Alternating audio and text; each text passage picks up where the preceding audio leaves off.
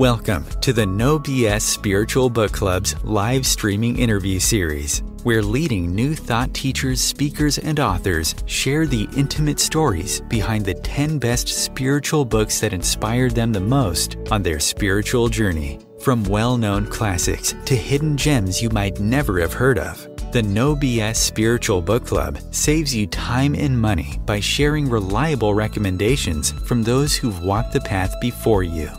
The No BS Spiritual Book Club, the only no BS guide to the best spiritual books to inspire your own journey of self-discovery.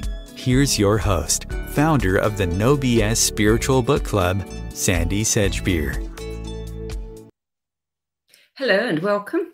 With me today to share the 10 best spiritual books that inspired her the most on her life journey is healer, teacher, and naturopath Rebecca O'Reilly. A certified holistic nutritionist, Rebecca has been studying food, natural medicine, and spiritual healing over many, many years.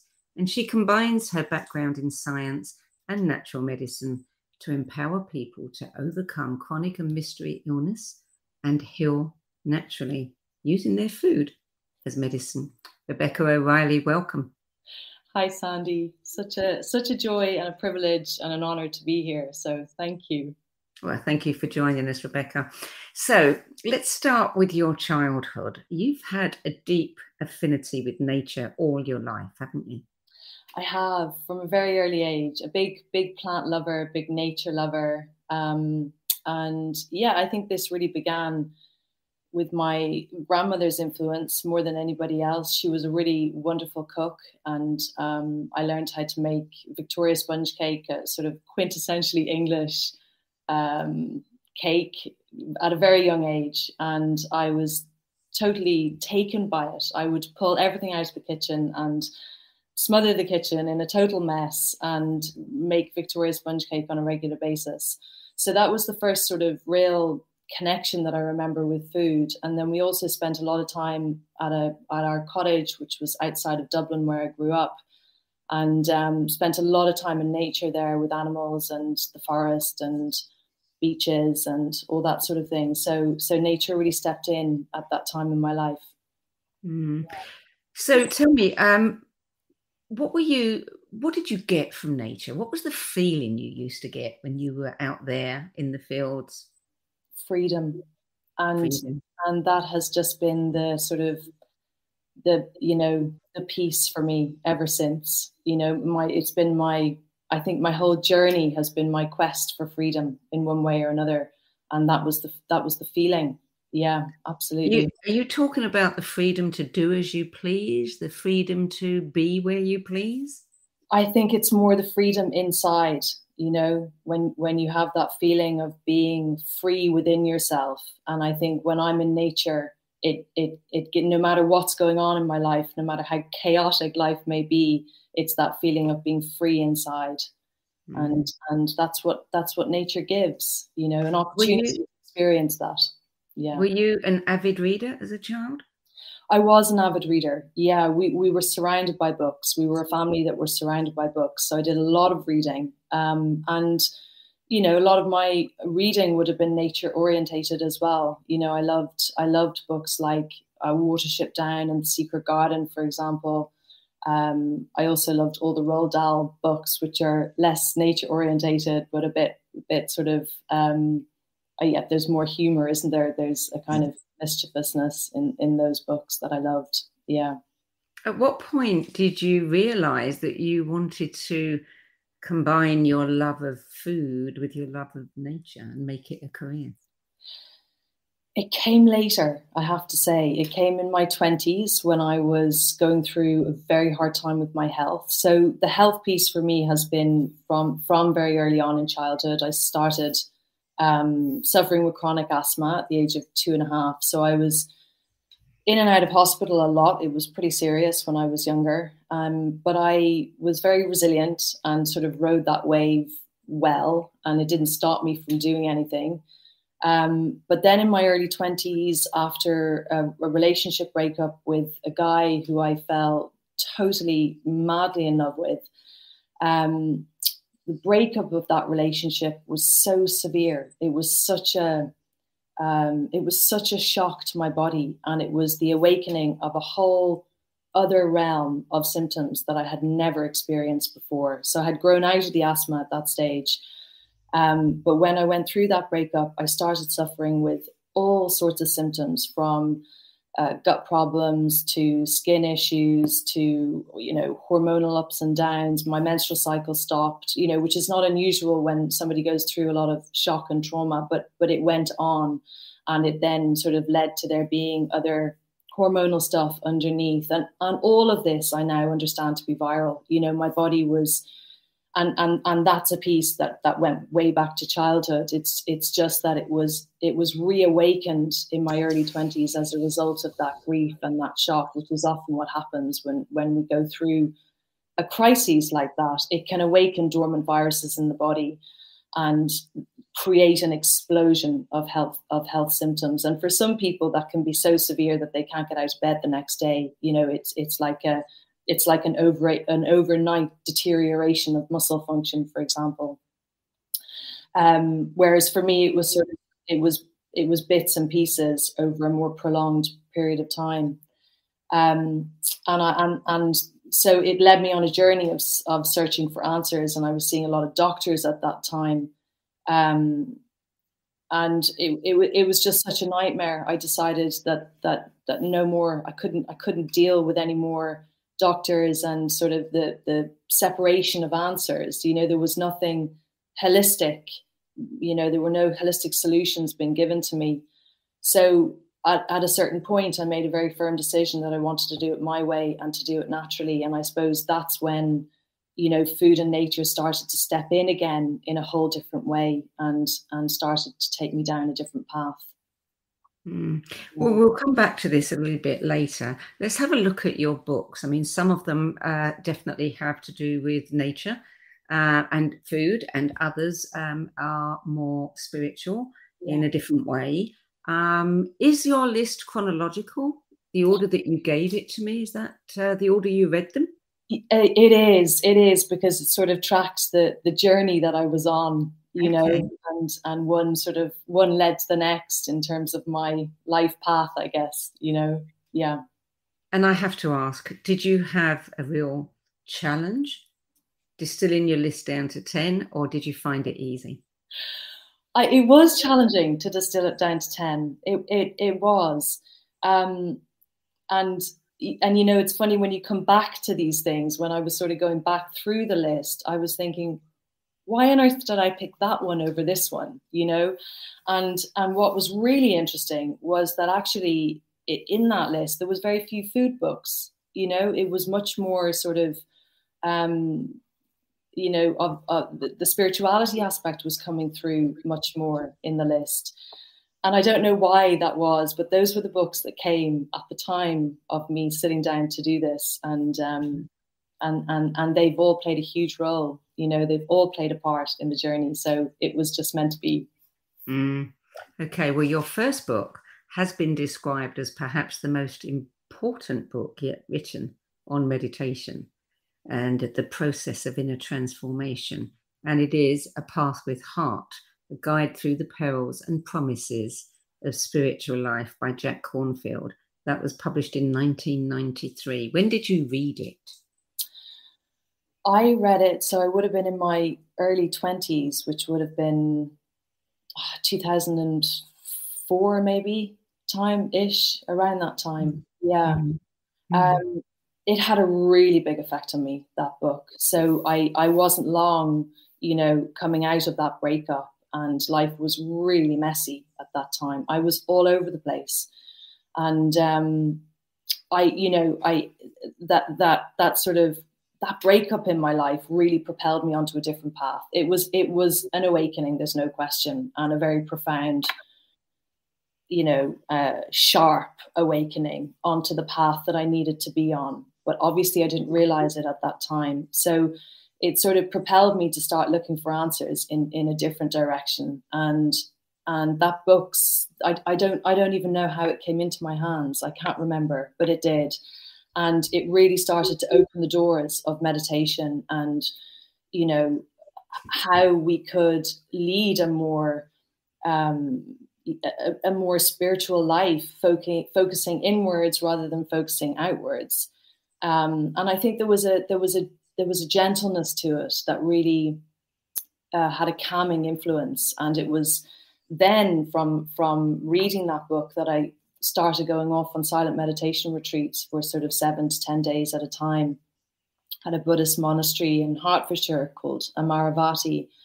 And I did that over several Christmases and New Year's. I would go and just sit in silence, and I just loved it. So it really had a profound effect, that book. Yeah. Mm. Your second book is the Book of Macrobiotics, The Universal Way of Health, Happiness and Peace by Michio Kushi. 2012 that was published. What was it about macrobiotics? Yeah, this is a funny one, because macrobiotics has such a, I don't know, a bad rap in the world today in a way. But actually it's there's so much more to it. And I came across macrobiotics. I was doing a cookery course in Ireland at Ballymaloe Cookery School, which was an amazing opportunity over 12 weeks and something I'd wanted to do since early in my life. But at that time, at this gorgeous cookery school in the countryside in Ireland, where we were eating loads of dairy from the Jersey cows and homemade butter and all sorts of delicious things. But my health symptoms were just firing left, right, and center. And it was very confusing because I just didn't understand what was going on in my body. But in the final days of that 12-week course, this macrobiotic chef came to give a talk, and it was so, it was so out of place in a way for where I was and what we were doing. But I think one of the girls who was on the course had organized for this woman to come in, and there was only about 8 of us who went to listen to her, and she just blew me away, because she started talking about our relationship to food and nature in a whole different way. And she was actually cooking for, she was quite a well-known macrobiotic chef who was cooking for celebrities around the world at that stage. And I just thought, wow, what a life this woman is living. But it's so heart-centered, and it's so different to what I have been learning, So I was quite taken with it. And then I went off and started researching macrobiotics, which I'd never heard of. And I came across the International School of Macrobiotics in Devon, which is run by Oliver Cowmeadow, who became one of my first teachers, and a very profound teacher at that. So I went off and I studied with Oliver for 2 years in Devon, and I learned so much, but not just about food and healing and how we can how we can use this approach to advance our health. It was so much more. It was a whole philosophy by which we can understand the world. So macrobiotics is really based in the teachings of the order of the universe, the order of the universe, the law of God, the eternal principles of change by which our world functions, which has been the basis for many of the great religions across the world: Buddhism, Taoism, Christianity, Judaism, for example. That's sort of the common thread that ties all these religions together. And in the ancient Hellenistic world, the macrobiotics was the term that was used to teach people about the order of the universe. And it was first coined by Hippocrates back in the 5th century BC.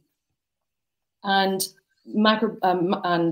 Hippocrates was himself teaching a natural approach to eating and living. So it was all about how we're living in harmony with our environment.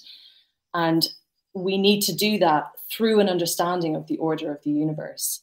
So macrobios is a Greek word that means great life or long life. So so that's where it came from, which is so fascinating. And then in the East, the order of the universe is understood through the principles of yin and yang, which are the two complementary and opposing forces. And that really influences macrobiotics and the philosophy of macrobiotics. But macrobiotics was then taken on, the teachings were taken on by a Japanese man called George Osawa and then Michio Kushi, who wrote this book. So it sort of took on a more Japanese influence, if you like, and that's how it's become more known today. But it has somehow shrunk into being known for its strictness of regime with brown rice and vegetables. But actually, it's an entire philosophy. So I think it's important to understand that and put some context to it, because for me, it was really it blew me open, It was a step beyond the Path with Heart book. It was like suddenly I was understanding the religions of the world and our place in that and how that relates to food and nature and our environment. So it was a big influence in my life, and it's a very beautiful book. Did you immediately change your diet? I did. I can never say I was entirely macrobiotic per se, but I absolutely did change my diet. And the macrobiotic principles are very much based around a diet that is full of fruits and vegetables and whole grains, but that is very low in fat. And that has been one of the guiding principles since way back, since Hippocrates and beyond. And that's still the principle of eating, fresh fruits and vegetables with very low fat, not so much the grain part now in the modern world. But that would still influence that's just how I eat today. And that's how I would teach other people to eat, because it is the path to longevity that has been understood since that time of Hippocrates. Wow. So it doesn't go well with the keto diet then? It is so far from the keto diet. It's unbelievable. Yeah. And, there's in the health world today, there's very much two approaches that are sort of present, if you like. One is the high fat, high protein, low carbohydrate approach, and the other is the low carbohydrate, high carbohydrate, low fat approach. But if we look at studies that date way back, to the 1920s, for example, the path to longevity, the path that looks after our organs in the longer term, is a high carbohydrate, low fat approach that the healers have been teaching since time began. So, and for me, that's experiential. I've experienced that through my body, and I think I've probably tried every single approach there is to gain my health back over the years. And that's the approach that I have found really works for me. Yeah. Book number 3 is quite different. It is Anatomy of the Spirit. We've looked at the body. Now we're going to the spirit. The 7 Stages of Power and Healing by Caroline Myss. Very, very popular book indeed. A very popular book. Yes, absolutely. And it is quite different. And yet it sort of brings us, back to the body again, but also to the spirit. And this book was really a sort of introduction, for me into energy medicine, and how we can sort of look to energy medicine as a guide to healing. And again, what's beautiful about this book is that it incorporates the teachings of different religions, in particular Hinduism, Christianity, and Judaism, because each of those religions have teachings. That in Hindu it's the chakra system, in Christianity the 7 sacraments, and in Judaism there's the tree of life in the Kabbalah tradition. And so what Caroline discovered was the crossover between these religions and how they relate to the body. So we can use the teachings as a blueprint for our own healing. And I just find that so fascinating because again, we're back to the order of the universe. It's coming back for me to the same principle, which is fascinating. And this book is very much about our relationship to power and how our relationship to power informs our health ultimately. And I can see for me how true that is. You know, if things happen to us in our lives, then it affects certain power centers or energy centers of the body. And in a way, it's our job to discover which power centers have become disrupted and why. And then we can learn how to overcome the disruption and to take back our power in that part of the body. So this is where the chakra system is so beautiful. It's such a powerful way of working and learning how to be an intuitive. And to become more intuitive is to really grow your self-esteem and your power. And this is ultimately what creates our health. Yeah. So what was it that attracted you to that book? Was it the title? Did somebody recommend it to you? Was it a kind of natural progression? It was a natural progression. And I honestly can't remember if somebody recommended it to me. But when I look at the title alone, I know that it's a title that would jump out at me, you know? Yeah. Anatomy of the Spirit. I mean, that just lights me up. Yeah. Okay, so book number 4 is Beyond the Veil by Guy Bergs. Yes, so Guy Bergs has been my meditation teacher for a very long time, since my late 20s, and it's such a beautiful book because it's his story, but it's also a bit of a manual. You know, it's his journey to awakening and how he met his teachers and the adventure that took him on. And it's such a heartfelt, open, beautiful story, you know, that has so many teachings in it. And when I read it, it was like it opened a very deep longing in me just to go deeper. I just needed to go deeper. And, you know, on and off over the years, I've been on that path of the Dharma with Berg. So he would have his, the roots of his teachings would be in Buddhism. And that's really the sort of, you know, it's been the pillar for me in terms of my spiritual practice. The path of the Dharma and learning from Bergs has been very much the pillar that I come back to time and time again, no matter how many rabbit holes I go down, which have been many, and I'm sure there'll be more to come. It's where I keep coming back to. It's like it forms the, you know, the central pole that keeps me steady. Yeah. Yes, there are as many rabbit holes as there are potholes in England, and believe me, there's a lot of potholes in England. There are a lot of potholes in England. It's true. Yeah, national problem. Book number 5 is Soul Shaping: A Journey of Self-Creation by Jeff Brown. Lovely book. I just love this book. It really spoke to me in so many ways, and it's deeply inspiring. You know, it really is. So yes, it's his story to finding his purpose in the madness of the world that we inhabit.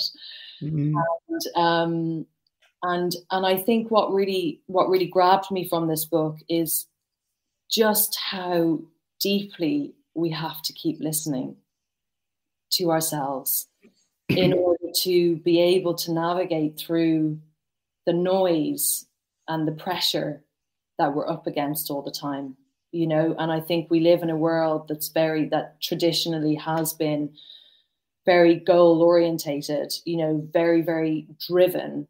And that makes it more difficult to find the quietness to listen to what it is you're here to do, to find your own purpose. And certainly for me, you know, it comes back to the rabbit holes I've been pulled down, you know, listening to other people, being directed by other people. It requires the spirit of a warrior to keep coming back home to oneself and to keep listening deeply to what it is we need to be doing. And it's a courageous act, you know. Jeff's story is one of very great courage that I think needed to be shared, because we need to hear that, you know, that it can be done. It is possible. And when we do it, that's when the doors open and the gifts come. So, yeah, it's a very good book.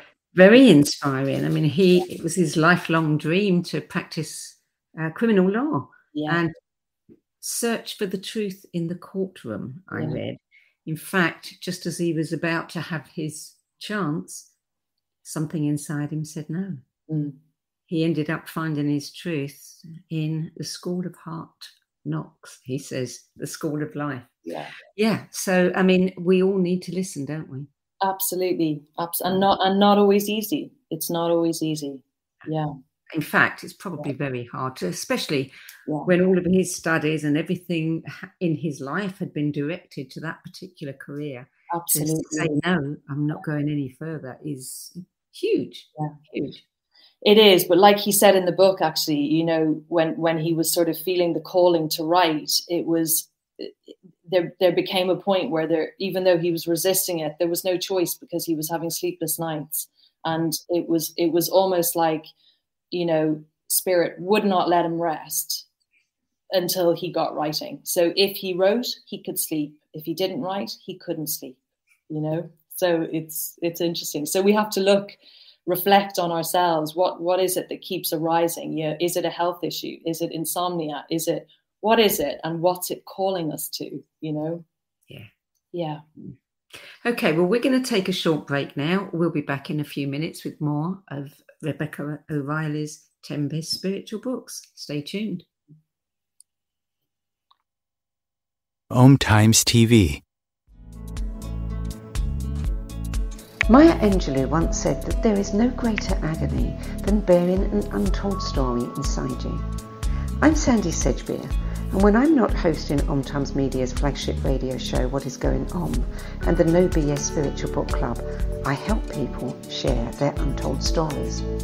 Books are my life, my joy and my passion, and there is no greater reward than helping aspiring writers get their books out of their heads and into the hands of those who are waiting to read them. If you feel that you have a book in you but don't know where to begin, visit Sedgbeer.com. Click on the Work With Me tab and find out how my experience helping others tell their stories might be just what you've been looking for. That's Sedgbeer.com, SEDGBEER.com.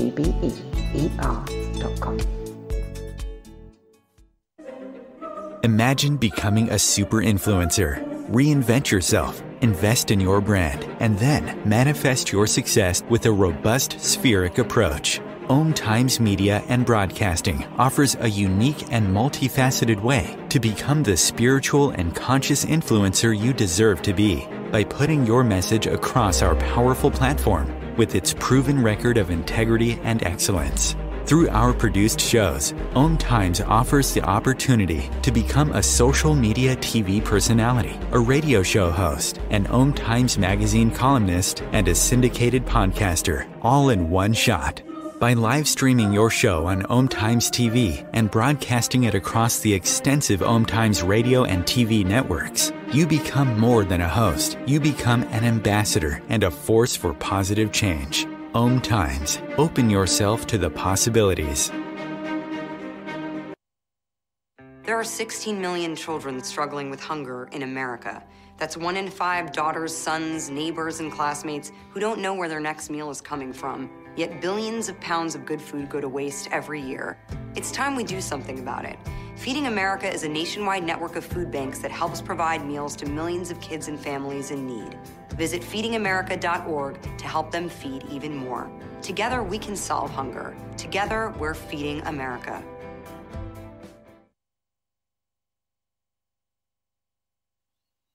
Welcome back, Rebecca O'Reilly. Book number 6 on your list is Life-Changing Foods by Anthony William, also known as The Medical Medium. Yes, so another book that's hugely influenced my journey. So I was introduced to the medical medium work when I was giving a cookery class back in, I think it was 2017. So not long after he'd written his first book, First of 8. And there was a girl assisting me in the class who I hadn't met before, and she was sort of quiet and interesting, and I could tell she'd had some sort of a health journey. She just had that sense about her. But she came up to me at the end of the class and said, there's a book that I think you'd really, really enjoy that's hugely helped my healing. And so she gave me the name of it, and I went and ordered it and read it immediately. And it was his first book, which is The Secrets Behind Chronic and Mystery Illness and How to Finally Heal. And it was just incredible, the effect that it had on me. It was like every single cell in my body was resonating with the words in this book, because it was like all the missing pieces had suddenly been filled in. And, you know, I had come from a background of studying, you know, science at undergrad level, had go on to do a master's. I had studied macrobiotics. I had all these pieces, but my health was still not where it should have been, or could have been, should I say. And when I read that book, it was just immediate. So I very quickly started putting, you know, the protocols that he was recommending in place, and they had a big effect. There's no question. And I think what I loved about his work was the simplicity of it, because it was taking me back to what I had learned really through macrobiotics in many ways, you know, that fresh fruit and vegetables, herbs, spices, wild foods, these are the foods that are going to heal our health. So it was the food as medicine part coming back around in a very profound way, infused with the sacred. You know, there was no question for me that this work was coming from a much, much deeper place. So Life-Changing Foods, which was his second book, is a very beautiful sort of guide, if you like, to the top 50 fruits and vegetables, and the effect that they have not only physically but also spiritually and emotionally. So it's been a bit of a kitchen Bible for me from the start, and a very, very powerful influence on my healing journey, and also the work that I've done with clients,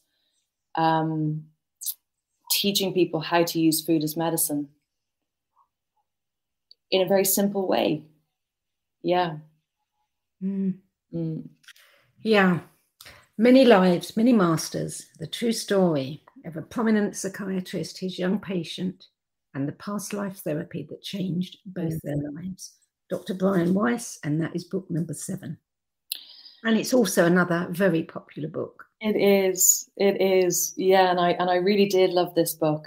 And I think what stood out for me was, you know, how a very traditional doctor was suddenly having his, you know, ways blown open, if you like, in a very unknown way to him.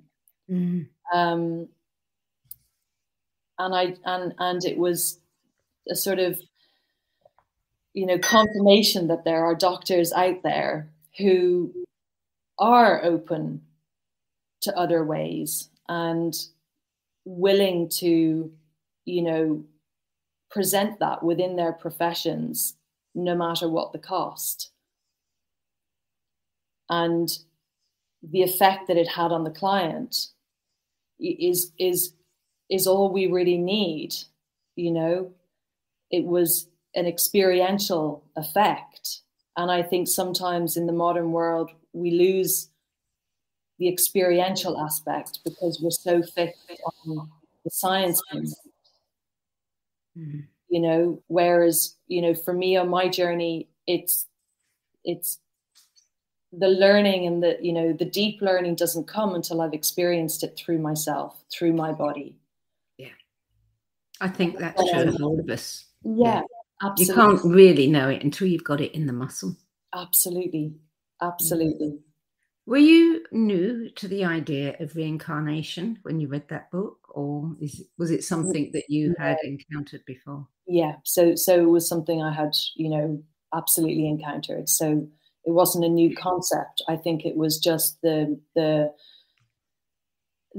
beauty of the story, really, that was so that captured me, and I found so fascinating that there's all these different approaches that we can take to healing. All these different modalities, hypnotherapy just being one of them. And actually, it doesn't really matter what the modality is. It's the way in which it comes through. It's because it's coming from another place. It's like we have to be open to be the channel ultimately with whatever we're doing. And he was obviously ready to be that channel, but unbeknownst to him until it happened. So, yeah. Did it give you any thoughts about your health and as being something from a past life? Absolutely. I mean, but that's, something, I think that there's so many reasons why we get sick. It's not so simple as it just being, what we're simply exposed to in this world. That, we're exposed to things in this world that don't support our health for sure. But often it's triggering parts of our body that need deeper attention. Mm-hmm. There's no question. And, that is influenced by not only this lifetime, but many lifetimes, in my view. Yeah. And that's the journey, really. It's the journey back home. That's where it's calling us, is back home to ourselves. Yeah. Yeah. Book number 8, another popular book, is The Untethered Soul, The Journey Beyond Yourself by Michael Singer.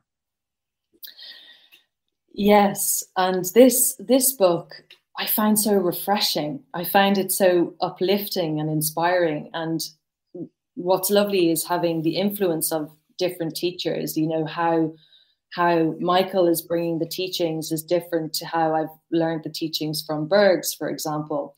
And sometimes it's really important to have these different influences and different teachers because they bring a different perspective. And I read The Untethered Soul twice, actually, only a few months apart, and both times it gave me something completely different. But I think it was the refreshness of it that I enjoyed so much.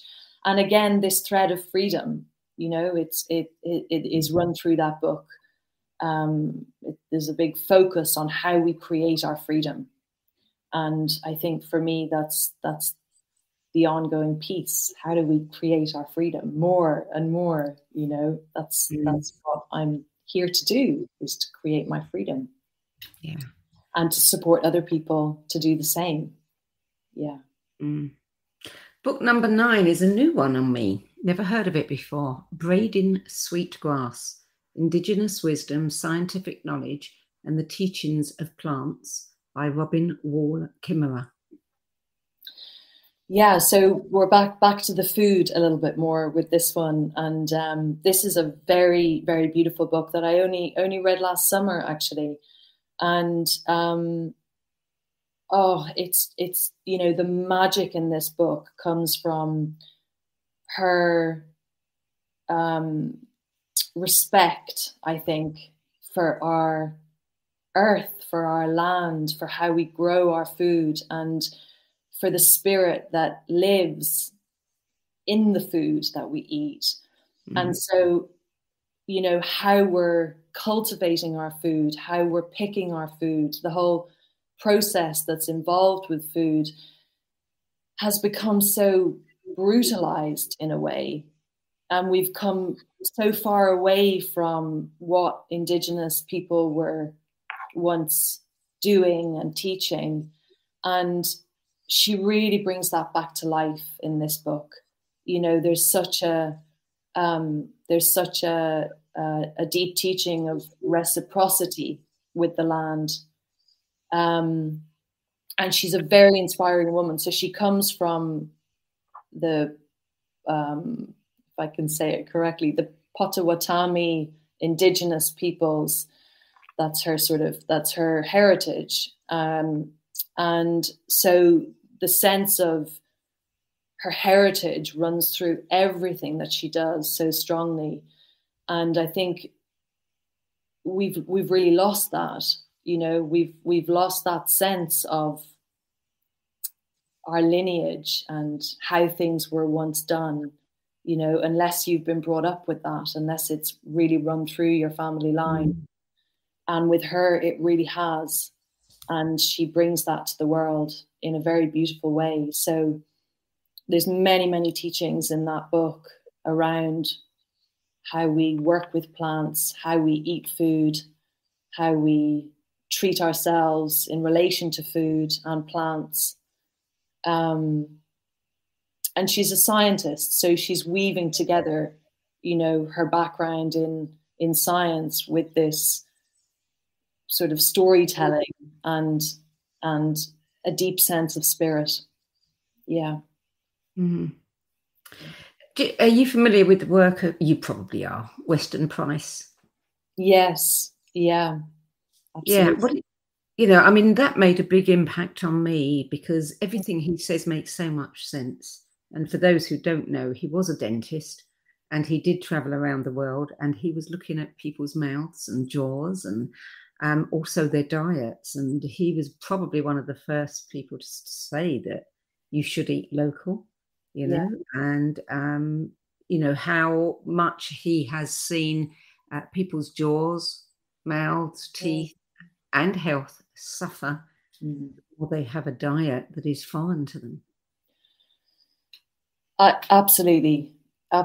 And again, there's big crossovers here with, you know, going back to what Hippocrates was teaching, going back to the macrobiotics approach, going back to what Anthony Williams is teaching, you know, this simplicity of learning how to work with food in its natural form. They're all really saying the same thing, but we've wandered so far from that place that it's almost foreign to us. You know, it's foreign to eat a simple diet.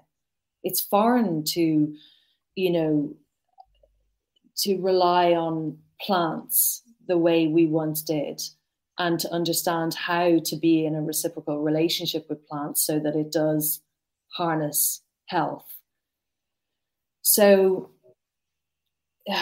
yeah, it's interesting times with food and health. I think they are two very, very big topics, and massive topics. Yeah. And I think you know, so many of us do wonder when we see raspberries on sale out of season in our local supermarket whether, you know, should we really be eating that?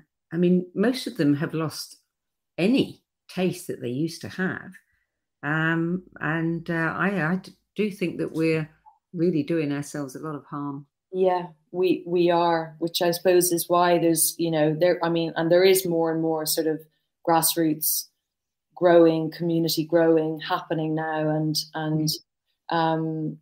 you know, people more inspired to grow their own food, because there's no question, you know, when you grow things in your back garden, whether it's just some herbs in a pot, you're getting all the microorganisms that are on that food, and it's those microorganisms that ultimately help to create your health, you know. So when things are highly processed and in plastic and in a supermarket, they've, you know, you lose that aspect. You do. And already our, you know, soils and the earth is in such poor condition a lot of the time. So nutrient quality is not what it was once upon a time. So we really need all the nutrient we can get by learning how to eat more food from local markets, from our gardens, you know, from community growing. There's no question. Yeah. Well, let's move on to the last book on your list, and I'm probably going to get my pronunciation very wrong, but I'll give it a go. The book is Womb Wisdom, Awakening the Creative and Forgotten Powers of the Feminine by Padma and Anaya Ayon Prakasha. Yeah, that's as well as I would say it, Sandie. So yeah, sounds good. So you said that you were gifted this book following a plant medicine journey. Yes, I was. And what a beautiful gift it was. And really, you know, the sort of the womb work is not new to me, especially with all the sort of health issues that I've had. Losing my menstrual cycle in my early 20s took me on quite a big journey with my you know, whole reproductive health. And it's only in more recent times that I've really come to realize the sort of importance of the womb in that journey, you know. And I think what's beautiful about this book is that it's really highlighting where we are in the world today in terms of the disconnection from our bodies, and in particular the disconnect from our wombs as women, and actually that the healing that is required in the world, both for men and women, is for a deeper connection to the womb and to the body. So this book again is very much based on various teachings from India, Tibet, Christianity, Judaism. So back to the same old theme for me, you know, it's such a fascination. And these teachings of the womb that have been around for so long, you know, that have been lost for so long, and I think are really gaining prominence again with the awakening of the feminine, you know, and the harmonizing and equalizing of the masculine and the feminine in the world. And, you know, the awakening of the womb and this connection to our bodies is not just about women, because the more connected women are to their wombs and to their bodies, the more it supports the masculine. So it's a creation of harmony rather than it being this rise of the women only. You know, it's much more about creating harmony now.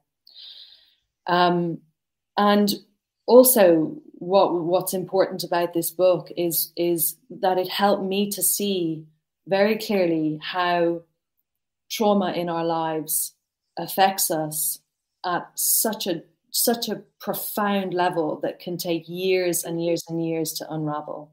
Yeah. So for me, there was abuse that happened as a child that I only started having memories of much, much later. And part of the ceremony that I did was to reconnect with, to really gain an understanding and reconnect with what happened so that I could get a sense of it in my body. And it, you know, things arise in the body on a physical level in order to show us, to guide us back to something that needs opening, that needs healing, that needs responding to. But I think often in the modern world, it can drive people the other way. It can drive people out of the body rather than into the body. And actually, the journey is to come into the body. So yes, so it was a beautiful gift to be given this book, and very much a highlight of what we're experiencing in the world today. Yeah. Well, that's your 10 best list of books. Tell us a little bit about how you work, because you do a lot of remote work with people over the internet. How are you guiding people through courses to do with food, you know, remotely?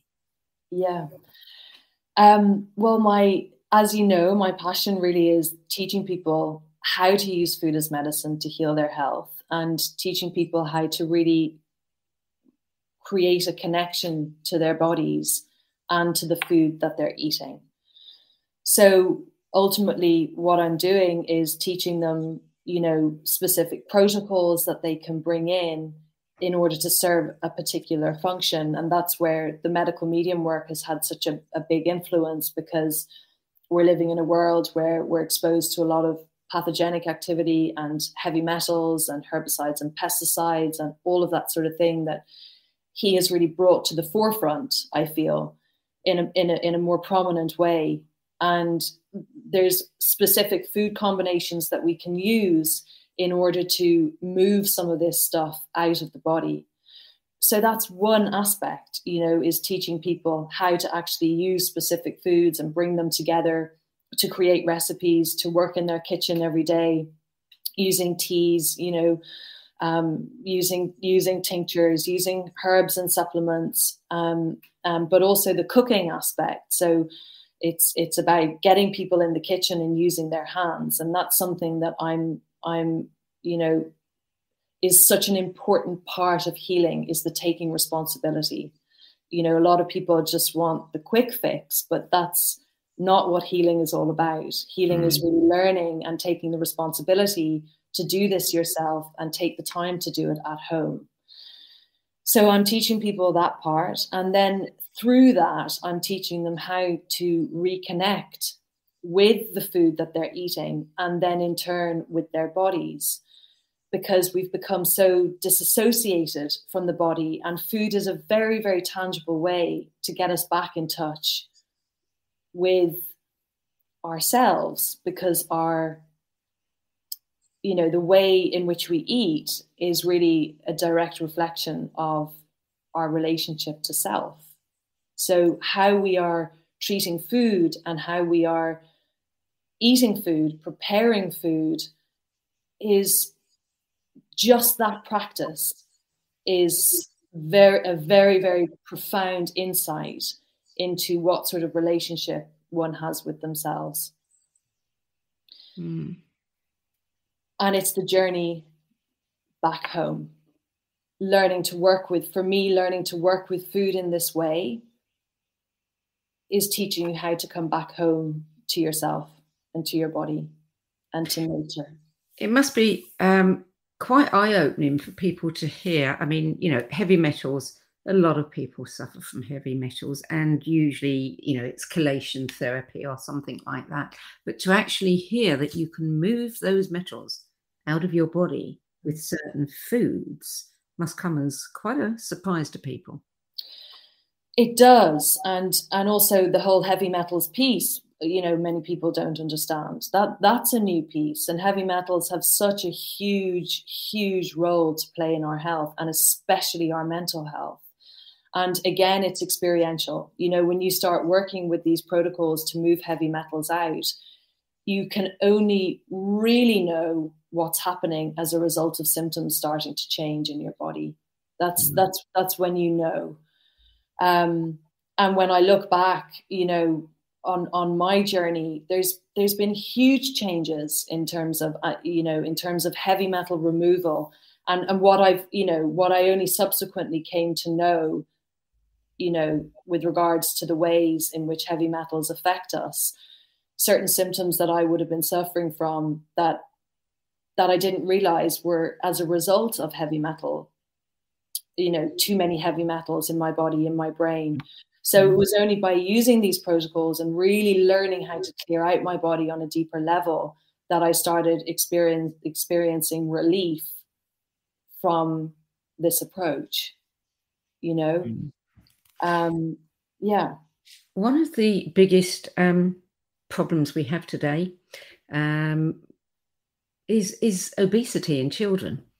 And, I listen to the British government and all of the, things that they say they are doing to address this issue. And yet we never hear from them. We are going to start monitoring the preservatives and the E-numbers and all of the things that go into food that is being sold to families these days. What do you think one can do about that? You've got to feed your kids, Sandie, Absolutely, it goes back to the kids. There's no question. But it goes back to educating pregnant mothers, because the imprint for obesity is actually laid during pregnancy. So, there's many studies now to show that those fat cells in a child are actually coming from the womb. So, it comes back to education, and it comes back to us really getting word out there as much as possible to people about how we can live and eat for health. But there's such a battle all the time, because we're up against some of the biggest industries in the world. Oh yes. So there's no easy solution to this, and I don't have one simple answer other than to keep educating people. I suppose in my practice, my specialty is working with people with chronic symptoms and conditions, and it's often through somebody having a journey with their health that they come to learn how to actually eat and how to live for health. But otherwise, had they not have experienced those symptoms, they wouldn't necessarily have gone down this path. And when I'm working with a mother, for example, I'm really teaching her not only how to heal her own health, but how to heal the health of her whole family. It's so important, and I really bring that into the conversation, because empowering moms, in the family unit is absolutely critical to this whole, change that needs to happen. Do you think that some of these really large, food conglomerates should be made to be more accountable? Because, we get these fads, we get, everybody, you can eat this and it's good for your heart. And then it's like, oh no, you shouldn't be eating that after all. You should be eating this instead. Meantime, millions of people have been following those guidelines and suffering for it. And yet they seem to do it with impunity. Yeah, there's no question, Sandie. I mean, there is no question that they should be held to account. Between the pharmaceutical industry and the food industry, it's, we're talking about the biggest powers in the world. Yes. And there is no question that they need to be held to account. But how do we do it? Because very often the people who are really speaking out are really up against it. Mm. They are really up against it. It's up to the governments, really. There should be some accountability. They should find them.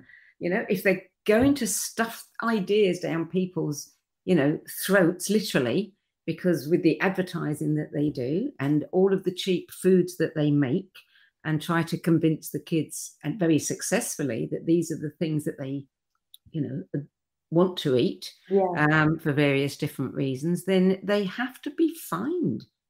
They must be fined. They must be, Sandie. They must be. Yeah. I mean, whether it'll happen or not, I have no idea. And well, I suppose it comes back to the people. It comes back to us. It does. We are the ones that have to create the change. The parents have to make sure that they avoid some of these things, so that they aren't successful anymore. They don't make money anymore. Which is why I am so driven and passionate to talk about this. It's really, really important in the world that we live in that people understand, how food works and how it can work for us. And against us. And against us. But, really learning the principles. And it's going, all these fads and trends that keep coming around, you have to have you have to really learn to see through what keeps coming. Yeah. And the way in which I've learned to see through is to keep going back to the simplicity. Fruits, vegetables, herbs, spices, wild foods, plants. These are the foods that inform our health. I'm afraid we're out of time now, Rebecca, so we're going to have to leave it here. But I want to thank you for adding your 10 best list of spiritual books to the No BS Spiritual Book Club's library of recommendations. Thank you. You're very welcome, Sandie, and thank you so much for having me on your show. It's been a really beautiful experience. You can learn more about Rebecca's work. You can sign up for her newsletter, which is really good. Lots of great information that she shares at her website, which is Rebecca-O'Reilly, no apostrophe, O'Reilly.com. Rebecca-O'Reilly.com. That's it for this week. I'll be back at the same time next week with another 10 Best interview for the No BS Spiritual Book Club. Till then, it's goodbye from me, and thank you again to Rebecca O'Reilly. Thank you, Sandie.